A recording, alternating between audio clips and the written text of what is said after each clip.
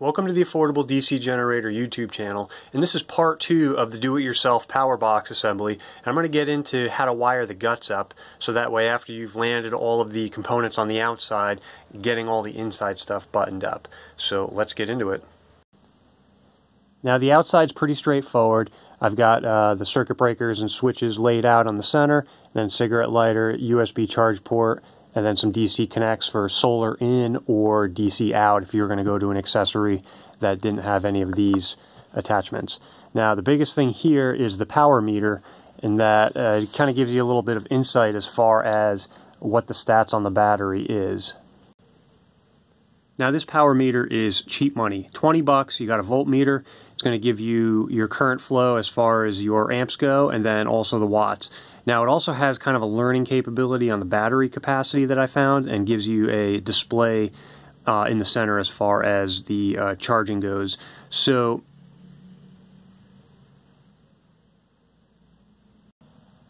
all of that is done using what's called a shunt, and this is wired in line on the negative side of the battery circuit, and this is going to basically produce a signal that's going to go to that meter and tell you how much current flow is either going in or coming out of the battery. But let's step back for a few minutes and kind of get into the layout of the internal components. On the top right, I've got the AC power inverter. This is a 300 watt unit, and that goes over to a power strip. Obviously gives me multiple outlets, but then also gives me some USB charging capability as well. And that's pretty straightforward. You plug it in on one side, run the cable over. The power strip is attached using some Velcro, and the Velcro strip wouldn't actually adhere to the box, so I used some 3M 5200, and that seems to be holding up pretty good. And then this is bolted in using some standoffs onto the lid. All of that stuff is off the shelf at your big box hardware store, so nothing crazy here. Now that's going to be wired up directly to the bus bars using an inline fuse, because that's a high current device. So I've got a automotive style DC fuse that goes right to my bus bar. Now let's talk about the bus bars. Obviously we have a battery. There's a tray that's mounted in the bottom, so if there's any kind of spills or corrosion, all that's going to be kept inside the tray and isn't going to go into the actual toolbox itself. Terminals up top, we want to keep these away since these are not covered up, away from anything where it could potentially interfere and cause a short circuit. Now the positive side goes directly off into an inline fuse, so anything that's coming out of this battery does have circuit protection, and this is a would probably be more of like an audio style fuse. Again, all of this stuff's off on Amazon. I'm going to have a full write-up with all the part numbers and prices for these components. So that goes through the automotive fuse, down with a short little connector to a bus bar. So this is going to have 12 volt DC all the time on it, no matter what, as long as the fuse isn't popped. So we're going to go off of that. Now you can see that we have a couple of other terminals off of here. These are going to go to my quick disconnects out back. So on the back of the toolbox, I have two high current quick connects, so I can connect my alternator, a set of jumper cables, an additional battery pack, etc. And those are going to be landed all on the same lug. So that way if I had alternator on one side and then another battery on the other, I don't have any high current going through my bus bar. It basically goes from one lug to the other, and it stays isolated here because these bus bars are not rated for really, really high currents.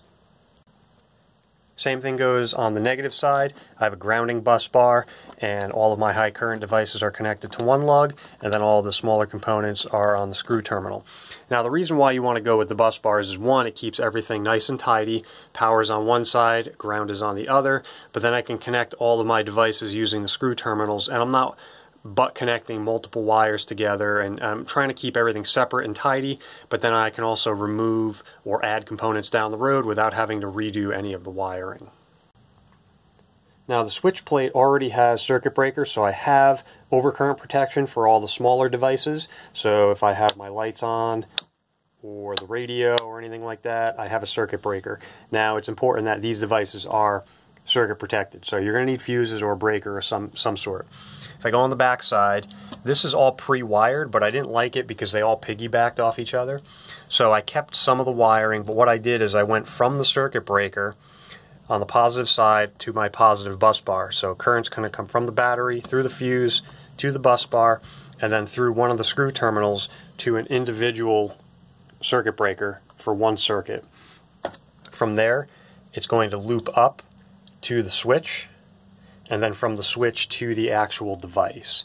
So this cigarette lighter comes from the rocker switch, which comes from the circuit breaker, which then comes from the positive bus bar.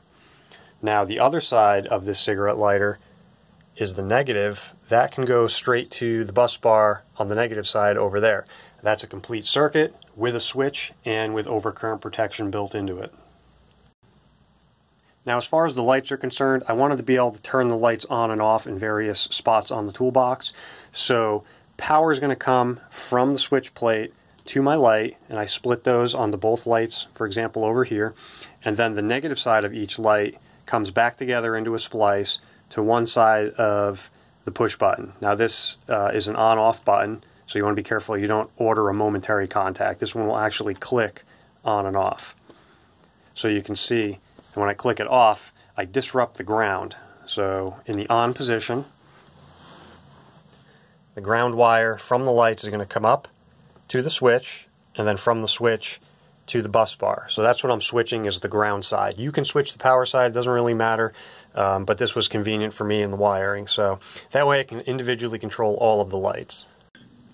Manchester was fair in 77. Now the radio is great because it gives you some weather band.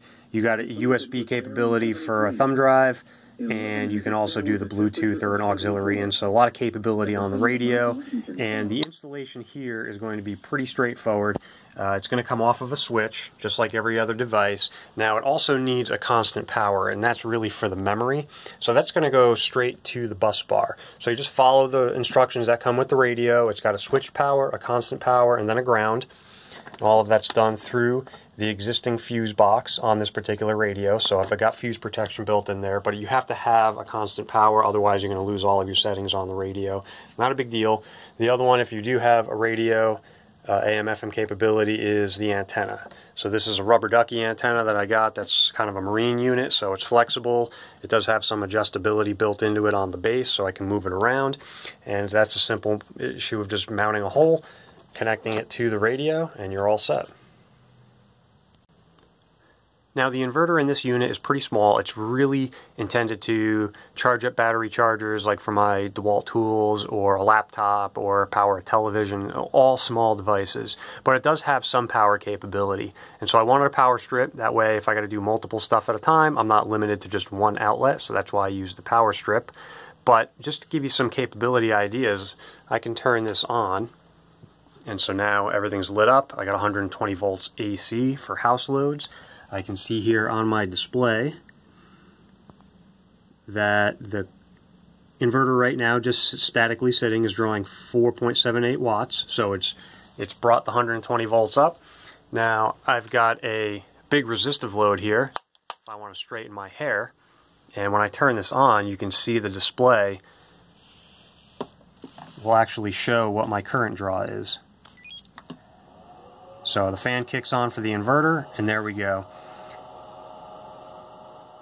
So right now about 20 amps on the battery, a little under 300 watts of power.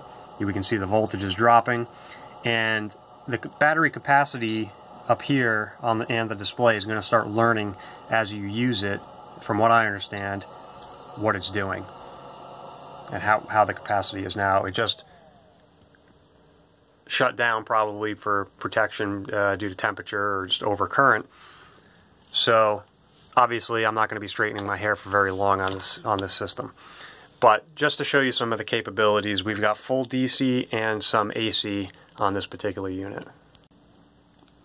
Now just to give you guys a little bit of a tease, you can see that I've got a larger inverter charger built into a toolbox, so I can pack that guy up and it's weather tight.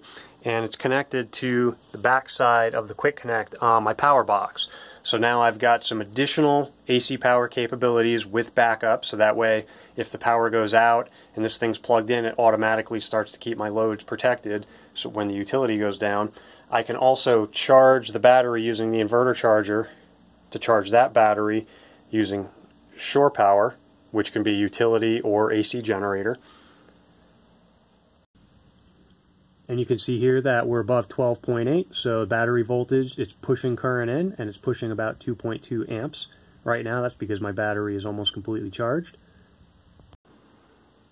Now the great part about this is that I'm using AC power to charge my battery, but since I have two power connectors on the back, one of them is connecting this battery to a larger inverter, but I could use this one to use a set of jumper cables to go to a car battery and run the vehicle, or I can plug in some solar up front to charge this battery, or I can use the affordable DC generator.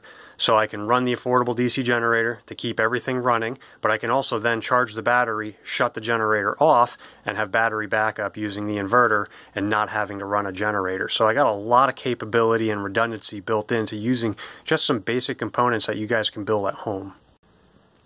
So I built this particular inverter charger so that way we can have shore power on one end, and then I've got an extension cord to plug a load into another. So I'm going to do a whole other video on just this particular setup, but this is great for if you have a sump pump, a refrigerator, or a stove, pellet stove, or anything that requires power that you need to maintain within your home if the power goes out, whether that's a permanent mount situation or a portable system like the toolbox. But I'm going to get into some more videos on that down the road. This is really just about wiring the power box. I hope you guys got excited and kind of want to put something simple together at home, so that way you get a little more redundancy into your backups and the power availability when that utility goes down. Take care, guys.